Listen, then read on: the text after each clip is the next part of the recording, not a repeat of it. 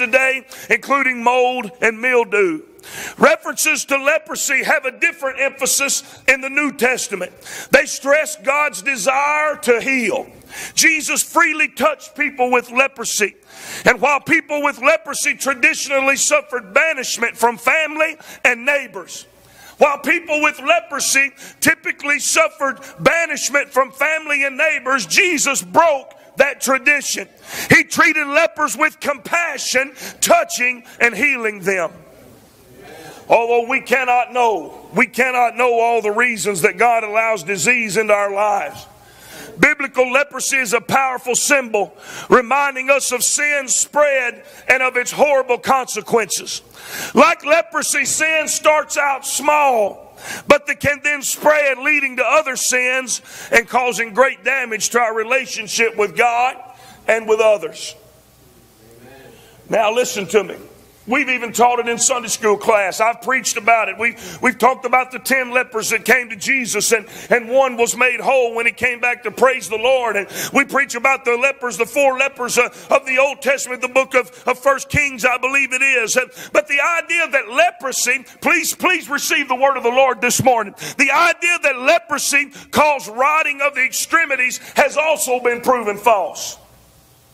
Now, I know that's going to mess up a whole lot of stuff you've heard all your life from Sunday school.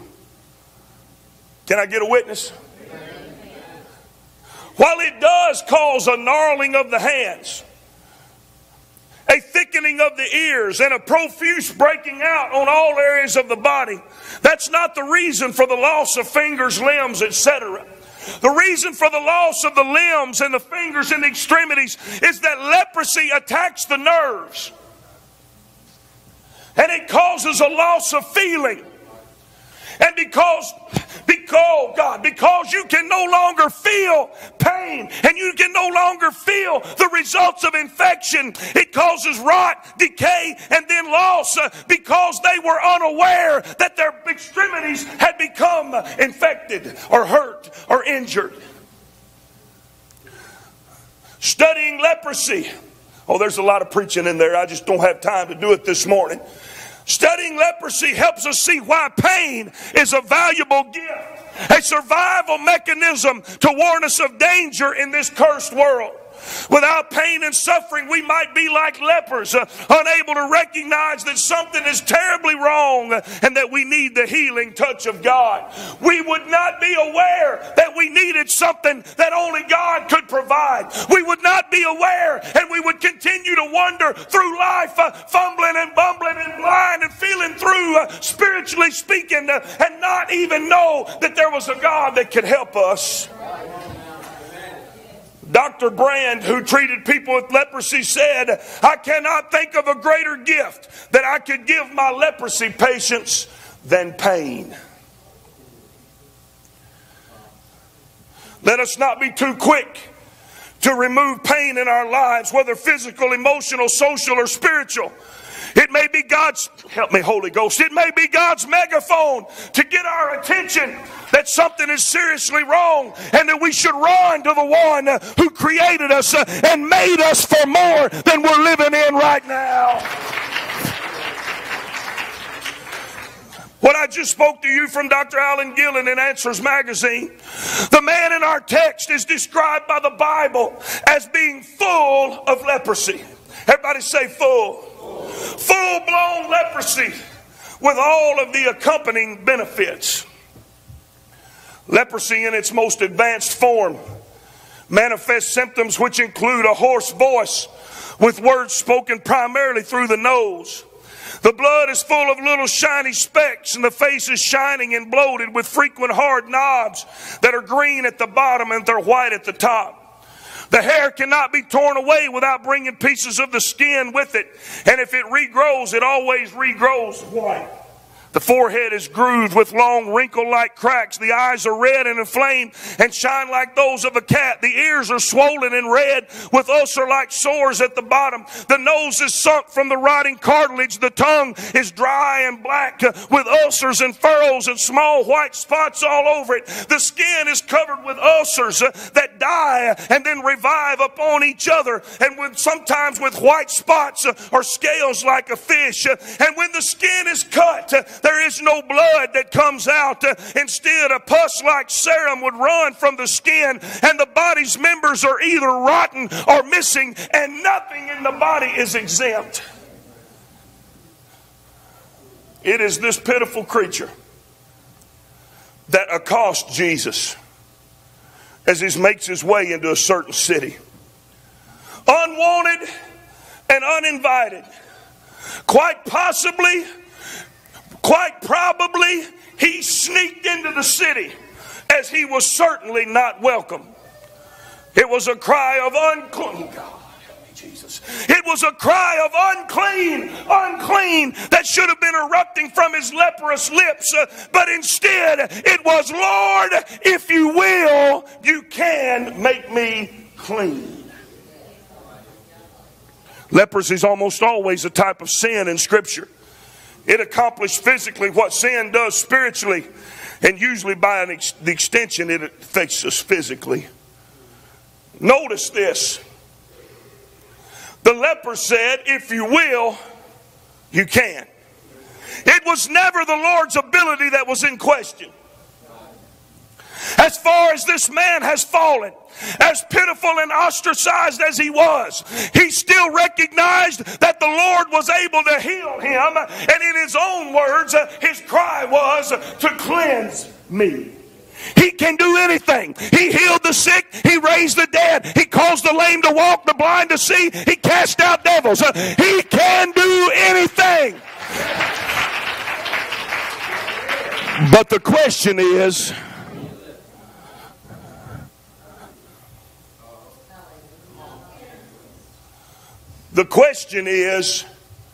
if you will. If you will. Now, I've got to make a couple establishments here. I can back it up scripturally. I want to establish God does not heal everybody. Doesn't. The best example is the Apostle Paul. Had a thorn in the flesh. He sought the Lord thrice. The Lord said, not going to do it. That thorn in the flesh is going to keep you where you need to be, where I can use you more. Trophimus, who the Bible refers to as a fellow laborer of Paul, was left behind by Paul because he was sick and unable to be healed. And then, of course, at Nazareth, which we preached about recently, Jesus was hindered from doing any great work there because of their unbelief. It's also very important for you to notice, or you to realize, that you can be saved sick. I said you can be saved sick.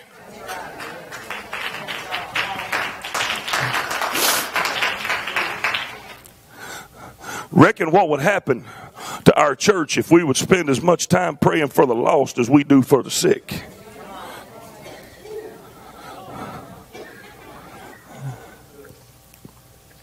You can go to heaven with one hand cut off. You can go to heaven with an eye gouged out. Matter of fact, Brother Billy, Jesus said it's better for you to be that way. If it offends you, cut it off. You can go to heaven all jacked up in your body, but you cannot continue to sin and be saved. Period. You cannot. You cannot. Now the leper's question is one that we've all asked. We know that you can. The question is, if you will. Now, there's a few reasons why this is important. It's also in Matthew chapter number 8, I believe it is. But Brother David, this is Jesus' first encounter with leprosy. Now there's another message in here we could preach. One of the things that the scribes and the Pharisees and the prophets taught is that when the Messiah came, he would heal leprosy. Leprosy was, I don't even know if it's fair to compare leprosy because we've got so much trust and stuff that we put in doctors, but leprosy was kind of like the cancer of Jesus's day, and in some parts of the world, and there's another message in there, of course, in very, very poverty-stricken areas of the world, leprosy is still being manifest in people's lives, and it's simply called Hansen's disease now instead of leprosy. But this is Jesus's first encounter with leprosy, and leprosy symbolized everything that was wrong in the world, and their way of dealing with it was, when somebody got leprosy, we just get rid of them till Jesus showed up. It's his first encounter with this dreaded disease, and it will testify of his power and his authority. It was possibly the most dreaded, all probability, the most dreaded thing that could happen to someone is they could be told you have leprosy. So what exactly does he mean when he says, if you will? I've already painted you a picture. The Bible tells us, Justin, that he's full of leprosy. Which there may have been a thing or two, Sister Maria, that hasn't happened yet, but for the most part, he's probably got it all. And he shows up in a certain city. And if you study and understand, lepers were not allowed to go into normal cities. They had leper colonies, in fact, where they would just be able to be together with their own kind. But somehow a leper who's full of leprosy, whose body is stricken, who it's very evident he doesn't belong, comes to Jesus and he says, if you will, you can make me clean. So what does he mean, if you will? If you will, you can. It may be better understood as a desire, which can also be stated as, do you want to? And it is also subjective when you look at it in the Greek, subjective to each situation. I know you can, but will you cleanse me? So the focus is not, do you want to clean somebody? It is, do you want to clean me? I know you can. I know you're able. My faith says you can. Where I've got the hang up is, where I've got the problem at, where I'm having the struggle at is, will you do it for me?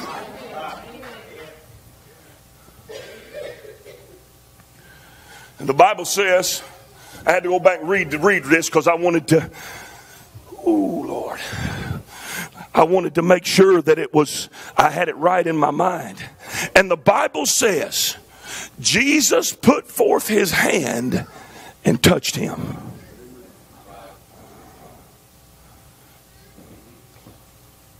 And he's unclean. He is unclean. What's the big deal about him touching him? It's so important that this happened first. Because when Jesus reached out and touched the leper, it removed a stigma, at least as it was between Jesus and the leper. It was a touch that soothed him. It was a touch that says, I care about you. It was a touch that says, your circumstances do not intimidate me, nor does the public's perception intimidate me.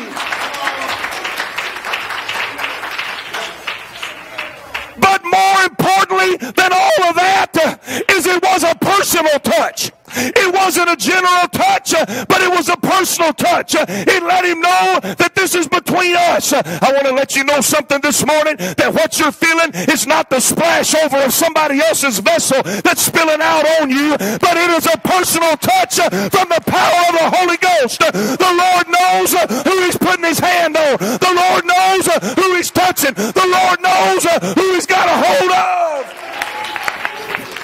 Oh, you got to hear the word of the Lord this morning.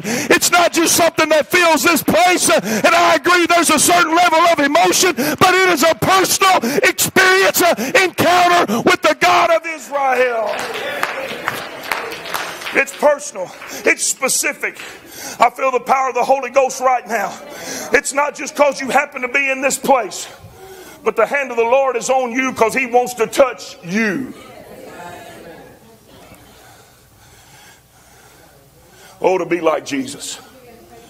Oh, when I read this and I started writing these notes, there was such a longing, Brother David, that came over me to be like Jesus.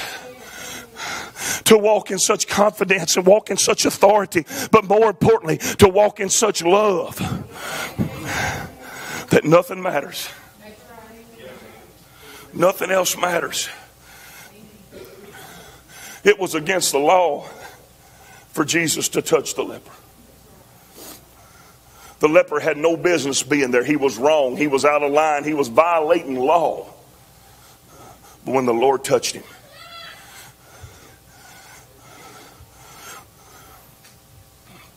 the enemy's going to try to sell you a bill of goods. The enemy's going to try to convince you. And please excuse me if you think I'm being, I don't know what the word is, maybe assuming too much.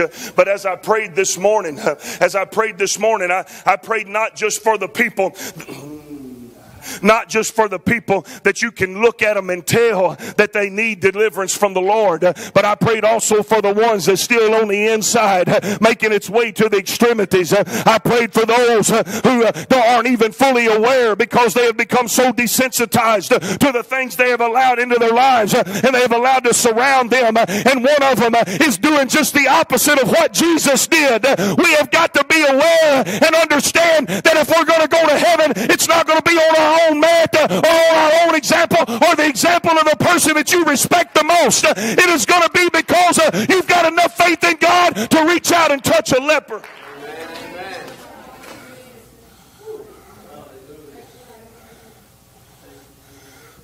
I will never sing the song with the same meaning that I used to sing it with. He touched me. Oh, he touched me. And all the joy that floods my soul.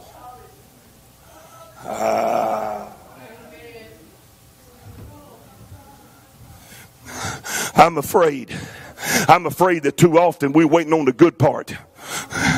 When the good part's already happened. It's when the hand of the Lord reached down and touched you. And when he touched you, he was saying, I will. He was saying, I will.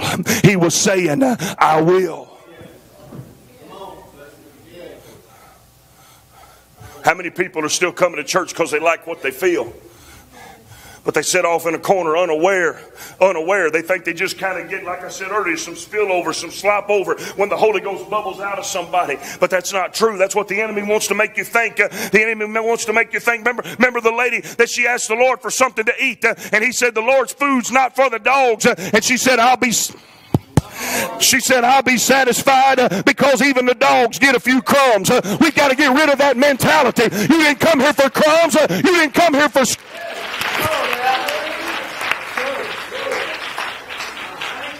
You didn't come here for crumbs. You didn't come here for scraps. You didn't come for a few sprinkles off of somebody else. You came to get everything that God has for you. And I come to let you know that it is His will.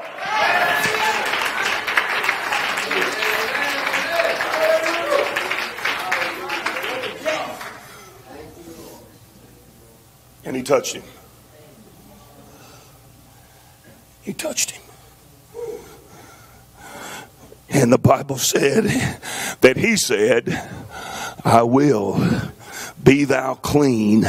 And the leprosy departed from him. I will. The word of the Lord says to us this morning, you know I can. You know I can. Can I convince you that I will? The mission of the Spirit is, according to Luke chapter number 4, verse number 18, verse number 19. For the Spirit of the Lord is upon me, because He has anointed me to preach the gospel to the poor. He has sent me to heal the brokenhearted, to preach deliverance to the captives, recovering of sight to the blind, to set at liberty them that are bruised, and to preach the acceptable year of the Lord. That is the mission. That is the mission of the Spirit. is to invade the lives of people and change them, to heal, to preach the gospel to those who have not, to heal those who are brokenhearted, to preach deliverance to those that are bound up, and recovering of sight to those that are blind, to set at liberty them that are bruised. Of course, God is able to do this in the flesh and in the natural, but the truth of the matter is that this is a spiritual proclamation, that when the Spirit of the Lord gets on you, He wants to heal you, because that is His mission. I don't know that we fully understand the mission of the Holy Ghost. We leave too many things to chance. I want to just interject this right now while I can. If there's anything in your life, physical, emotional, spiritual, etc., that stands between you and salvation, it is the will of God that it be gone, and it is the will of God that it be gone today. Because there's nothing can stand between you and being saved. It's not a matter if He can, it's a matter of if He wants to. 2 Peter chapter 3, verse number 1. This second epistle, beloved, I now write unto you in both, which I stir up your pure minds by way of remembrance, that you may be mindful of the words which were spoken before by the holy prophets, and of the commandment of us the apostles of the Lord and Savior. Knowing this first, that there shall come in the last days scoffers, walking after their own lust, and say, where is the promise of His coming? For since the fathers fell asleep, all things, everybody say all things.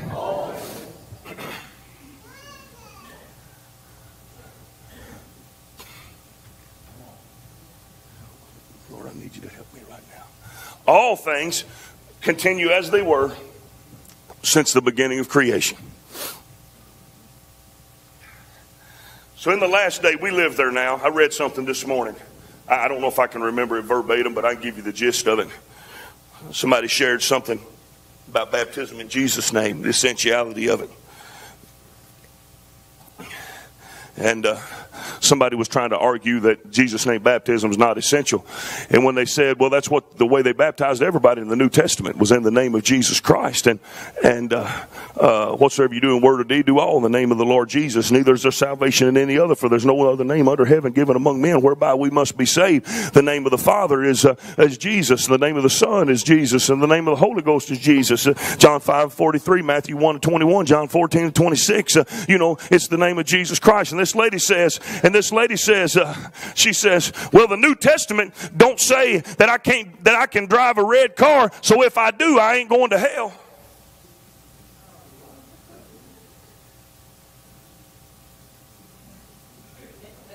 What color car you drive ain't got nothing to do with your salvation. But people want to make fun and they want to ridicule in the last days, and they want to ridicule truth, and they want to ridicule the gospel, and they want to ridicule a life change. But I got to let you know something. Those scoffers are going to come. They are here even right now making fun and ridiculing. Listen to me just a second. And they're saying there ain't nothing changed since the beginning of creation. Everything stayed the same. Where is the promise of His coming? And when I read that, Sister Maria, I got so excited because I can stand up and testify to you today. I know one thing that's changed, and that's this old boy. I'm not the same as I used to be. I'm not the same as I was when my mama gave birth to me. When the Holy Ghost came on me, it changed me from the top of my head to the sole of my feet. I don't think like I used to. I don't talk like I used to. I don't walk like I used to. And I don't feel like I used to.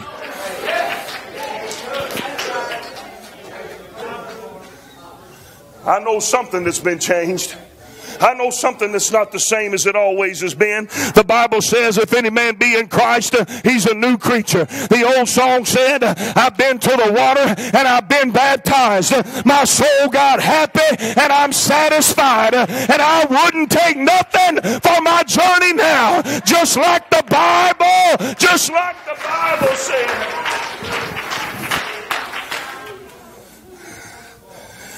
If any man be in Christ, he's a new creature. We the church, listen to me now well, the mountains may not have changed, the rivers and the streams may not have changed, but we've got to stand up and let the world know that there is something that's changed, and it's the church of the living God. It is people that are bought by the blood of Jesus, washed and cleansed by His blood and His power, that repentance, water baptism in Jesus' name, and the infilling of the Holy Ghost still changes people. Everything in their lives may, oh goodness, everything in their lives may be the same. Everything in their world may be the same. But I know I've been changed. Children, I know I've been changed. Yes, I know I've been changed, because the angels in heaven done sign my name. I said, I know I've been changed. Children, I know I've been changed. Yes, I know I've been changed. Rejoice not that the devils are subject to you, for I beheld Satan as lightning fall from heaven. But rejoice rather that your name is written in the Lamb's book of life. I've been changed. I've been newborn. All my life has been rearranged. That's why, saints of God, we can't act like the world. We can't look like the world. We can't talk like the world, because I've been changed. 2 Peter chapter 3. I know you can. I know you can if you will.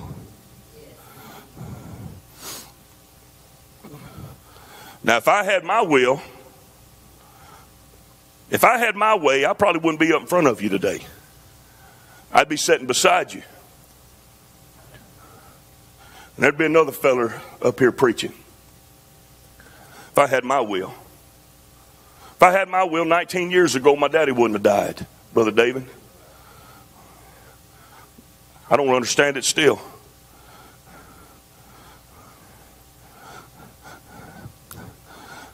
His ways are not our ways. And His thoughts are not our thoughts.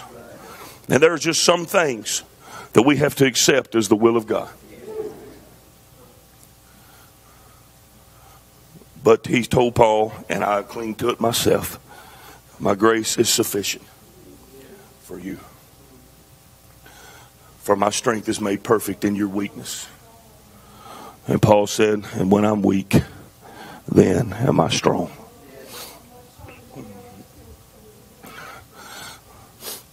So some things are His will.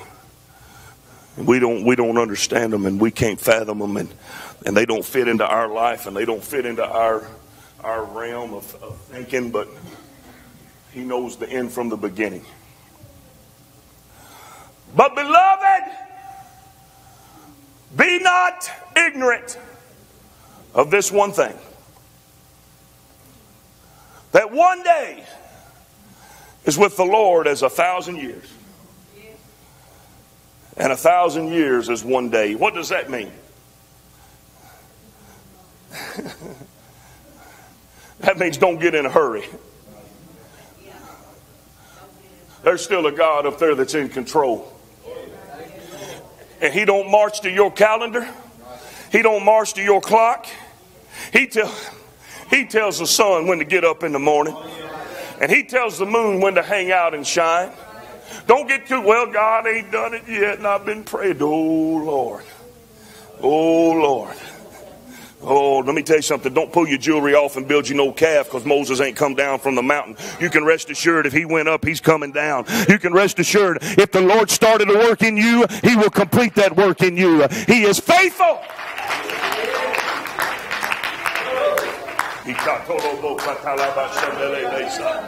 Woo!